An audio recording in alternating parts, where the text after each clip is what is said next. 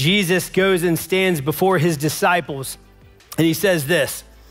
He says, "Go therefore and make disciples of all nations, baptizing them in the name of the Father and of the Son and of the Holy Spirit, and teaching them to obey everything I have commanded you. And remember, I am with you always to the end of the age."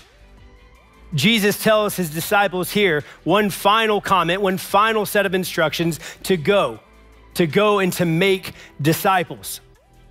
He says, go and multiply. Go be disciples who make more disciples. Go and teach people what it means to follow me, what it means to love me, what it means to obey my commands. Go and help people experience me, encounter me, trusting me, and choosing to follow. Go and point others towards the mercy and the grace and the love that I have offered to you. This is what Jesus calls his disciples to go and do, and this is who Jesus calls his followers to go and be.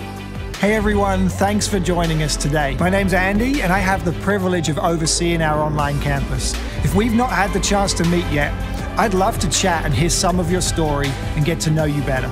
Just click the link in the video description and I'll be in touch this week.